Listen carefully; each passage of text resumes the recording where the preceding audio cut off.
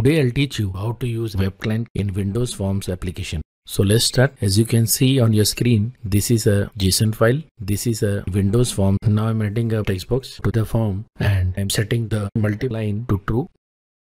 Let's move to the code behind. So here I am adding a namespace system.net. Now inside the form load event handler, here I am setting a property expect 100 continue to true. This particular property belongs to the service point manager class. The second property is security protocol and it also belongs to the service point manager class. Now further you will notice I have created an object of WebClient class and I am making use of the download string method of the WebClient class to call the API on GitHub. I have passed the URL of the API to the download string method and the result, which is actually a JSON string, is being captured in a string variable. And finally, I'm assigning the JSON string to text box. And now it's time to run our project and see it in action. As you can see, the text box is populated with data from the JSON data. That's it.